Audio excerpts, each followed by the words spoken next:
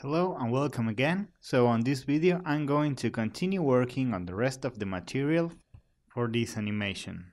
But before I do so, I want to take a look on how the entire composition looks like. So as I'm previewing it, I find that it goes a bit too fast. So I think I'm going to modify the timing for this entire animation. So in order to do so, I'm going to select the tall mag layer. And I'm going to go to the far right part of the layer, to the extreme right of the layer. If you can't see it, maybe you should zoom out on your timeline. So since the tall mag animation is only 65 frames long, I'm going to shrink this entire layer down to 65 frames. So I'm going to go over the extreme here and I'm going to click and drag until I reach frame number 65. So I think this animation is going too fast and I want to stretch the timing for this just a little bit. So now that I have fine-tuned the duration for that tall mag layer, I'm going to select it and right click on it, then go to time and time stretch. So this window prompt will appear, and as you can see you have different options. You can either enter a new percentage or enter a new duration, which I'm going to do. I'm going to enter 100 frames, and this will always be 30 frames per second, so don't worry about that. You won't see the frame rate drop, so always be sure that you keep your original frame rate here. So now I'm going to click OK. So now as you can see, the animation now lasts 100 frames, so let's preview it. Okay, I think it works better now. So if an animation goes too fast, you can't really appreciate it. So I think that 100 frames does the trick. You can appreciate everything that's going on the screen. So I'll have that in mind for the next elements that I'm going to animate.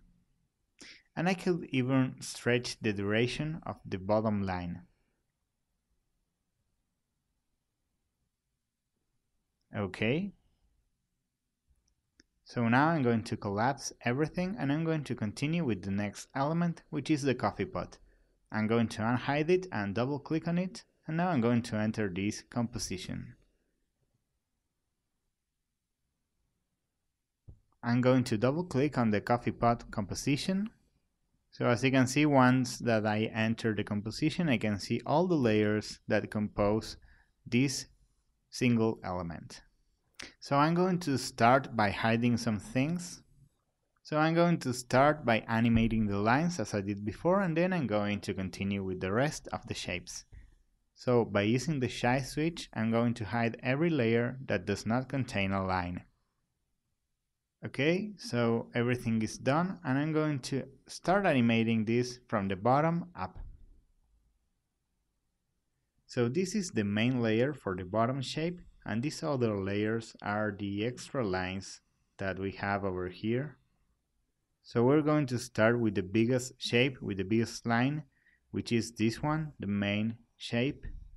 So I'll click on this arrow to unfold it, go to add trim paths, and I'm going to pick up the speed here because you know already how to do this. So I'm going to go a bit faster this time. I'm going to take the top bar, which is the time navigator, and zoom in so we can see from 0 to 100. Because I want to make this animation 100 frames long too. So I'm going to stand here on frame number 20 and add keyframes for start and end. And I'm going to move to the first keyframe and enter 50 and 50. So both values for start and end will be 50. So again, the lines are not starting on the exact middle. So again, we're going to modify the offset value a little bit, move it around here. If I zoom in, you'll be able to see the detail. So I'm going to leave it about here. Okay, so there we go. And this is starting from the bottom and going up. So there we have it. Around here I want to start animating the other lines. So I'm going to unfold this and go to add trim paths, unfold, and I'm going to place the first keyframes here. And the last ones will be on frame number 20. So again I'm going to the previous keyframe and I'll enter 0 on both values. because I want them to start on the bottom, right here. So let's see if that's correct. Okay, it looks like 0 was actually the top part. So we're going to change it, no problem. I'm going to enter 100 on both values, and there we go.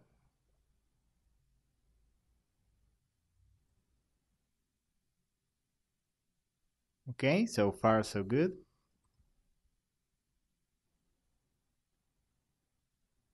Now I want to take care of this other line, which is the one on the right. So I'm going to add trim paths, unfold, and I'm going to guide myself using these other keyframes that we have here, so I can enter the same frames here. And again here I'm going to enter 100 on both, start and end. So as you can see, this one is the inverse. It's not always obvious which end is 0 and which end is 100. But I actually like how this looks, so I'm going to leave it as it is. I like the idea that this line is going on a different direction. So now let's take care of the line on the middle. I'm going to unfold, add trim paths. Now I'm going to the first keyframe, which will be frame number 5. Then on frame number 20, I'm going to create the other keyframes. And this time I'm going to enter 50 and 50 because I want this line to start from the middle outwards. So all 3 lines have a different animation. So this is looking quite good. I think that this adds some interest to this part of the animation. Okay. At this moment I'm going to click here on toggle transparency grid so I can see better on the preview. And you'll be able to see better too as well. And I'm going to stand on frame number 15 and press end so I can set the end of the work area so it starts looping there. Okay, so far so good. Now I'm going to move to this middle shape, so I'm going to collapse everything so far. All the lines on the bottom are done, so let's move to the middle part. We're going, of course, to add trim paths, and we're going to start roughly on frame number 20. And the last keyframe will be on frame number 30. This is a very short line, so I don't want this animation to take too long. So again, I'm going to go with 50 and 50, and of course the final keyframes will remain as they are. Okay. So I'm going to hide the shapes that are on top, so I can see how this looks like. Okay. So maybe I'll play with the offset values a bit.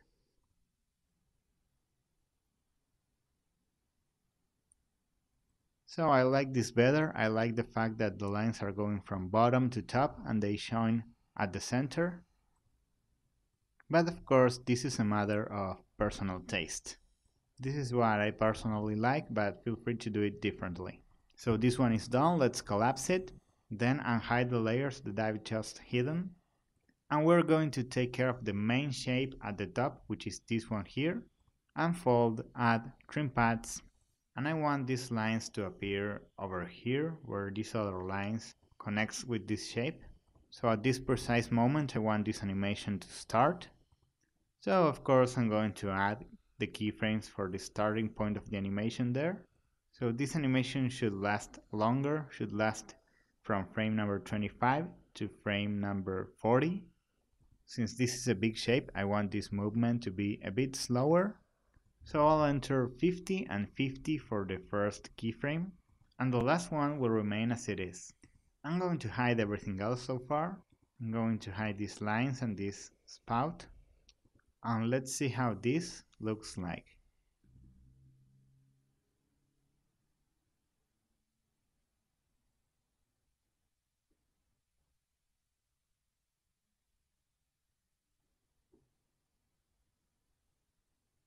It looks quite good, but I think I'm going to move every keyframe a bit to the left.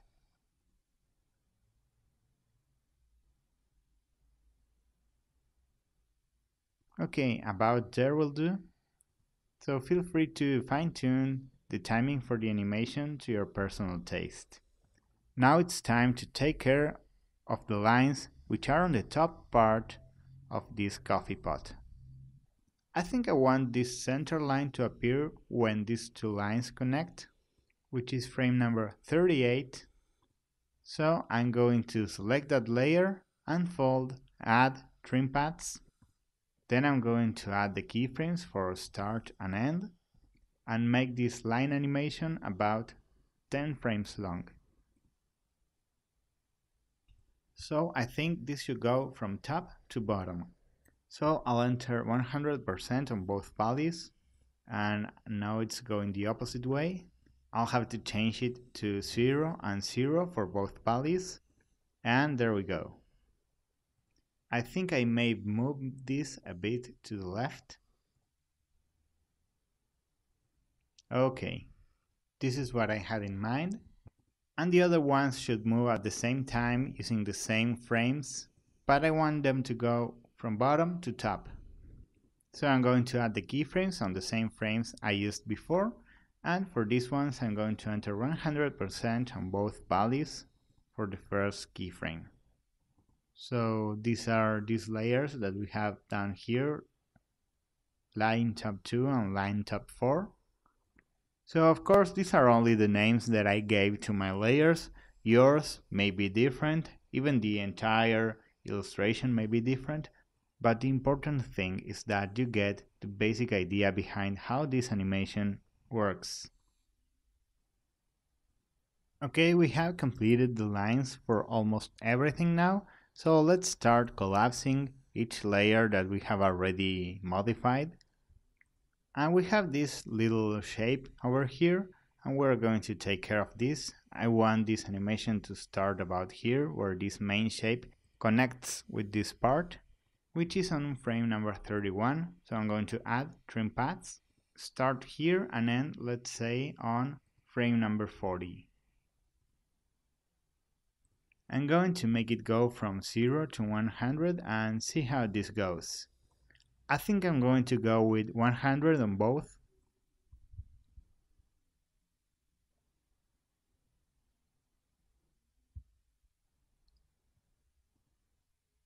And I'm going to modify the timing a little bit. Okay, there we go. It's looking quite good at the moment, so let's take care of these lines at the top. These layers are called top handle, and the other one is called line lid. So let's begin with this one. So I'm going to add the trim paths, and I want the lid to appear, let's say about here, where these lines connects here. And I'm going to make it last from frame number 34 to frame number 50.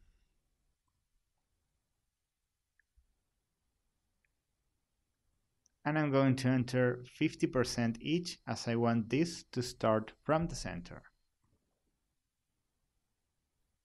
And now I'm going to play with the offset value a bit, so this starts at the very center.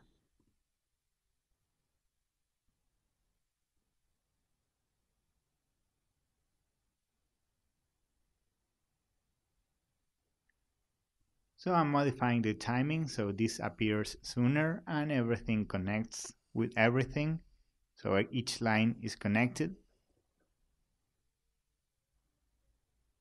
Okay, so I only need to work now on the two lines concerning the top handle of this coffee pot, which is this little shape that we have here at the very top of the element.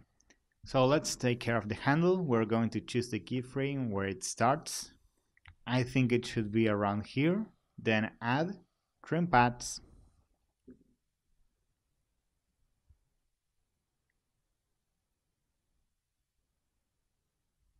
For this one, I think I'll enter 0 on start and end. Okay, I'm liking the animation so far. I like how everything is connecting.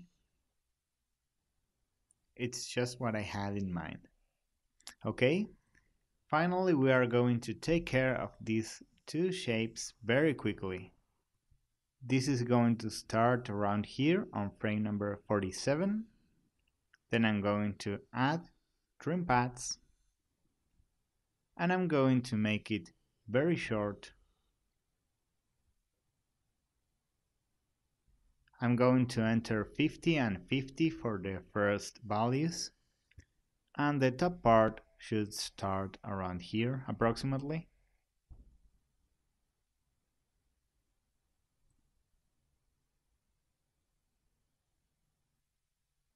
And last about 10 frames long. Let's preview it. Okay, we are done with all the lines now. So now we're going to deactivate this shy switch. Then click on the shy icon for all the lines layers and unclick the shy guy for everything else. So I'll activate the main shy switch again and we'll only see the layers that contain fills and not lines. So this time is the other way around.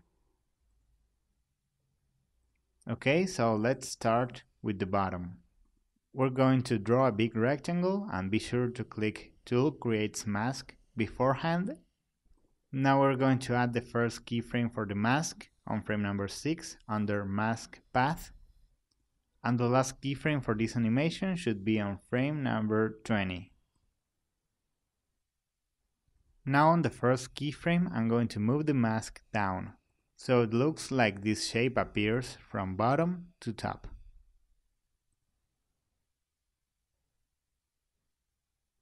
Now let's take care of the layer for the shadow, this shadow bottom layer. This should appear with an opacity effect as well. So I'm going to hit T on the keyboard to bring the opacity.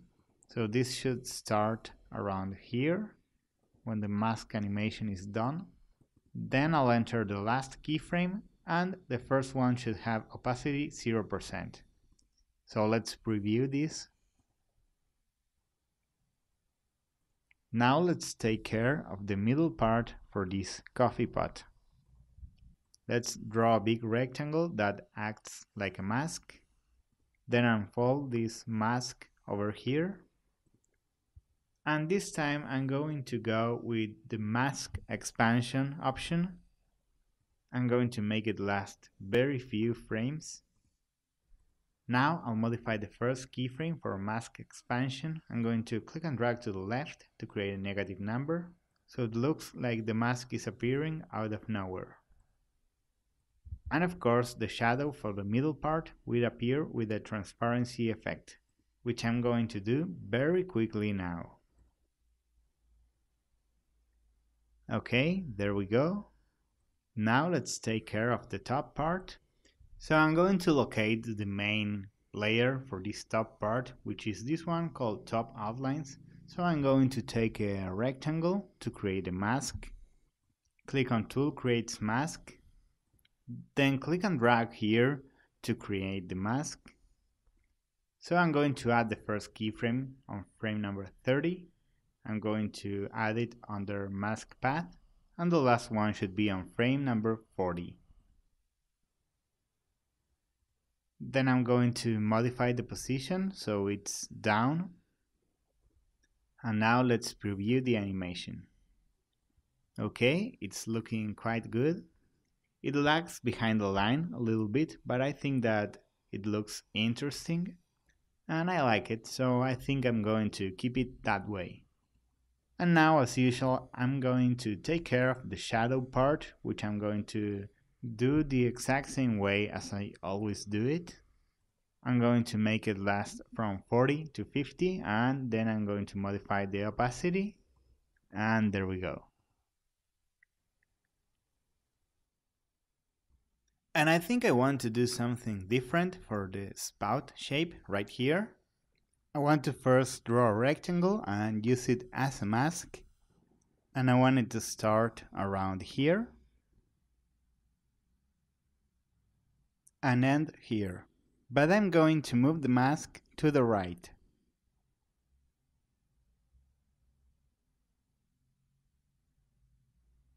So this mask will appear from the right to the left.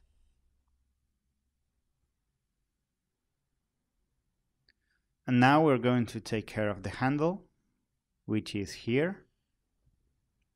I'm going to draw a rectangle and of course I'm going to click on Tool Creates Mask. Go to Mask Path and add a keyframe and another keyframe on frame number 50. And this one I'm going to move it upwards. I want it to appear from top to bottom. Okay, so this is how it looks like so far. There we go, that's perfect. So the top part is all that's left, so I'm going to select that layer called Lid. Now I'll select the rectangle tool, go to Tool Creates Mask, and draw a big rectangle. Then unfold masks, and under Mask Path I'm going to add the keyframes. And I'm going to move the mask down on the first keyframe of the animation. So this is how this animation will look like. And as usual, the shadow will appear as a transparency with a fade in. So on the same frame where the animation for the mask ends, I'm going to bring the opacity and enter the first keyframe, and we do our thing. So I know that this video is getting a bit repetitive and it's a bit annoying to have to repeat the same thing over and over, but it's a good thing because you'll get to practice it and know it by heart. So this is the top handle shape, which is the only shape left. So we're going to create a rectangle and click on Tool Creates Mask. So as you can see, I'm following the same steps that I followed for the rest of the shapes. So it's very easy to create an animation like that. This was a rather large shape, the coffee pot, but it's actually easy to animate.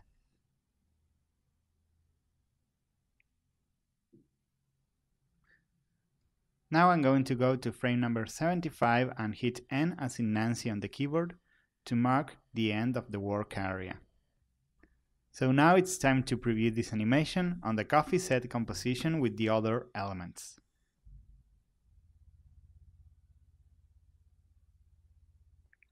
Okay, so far so good.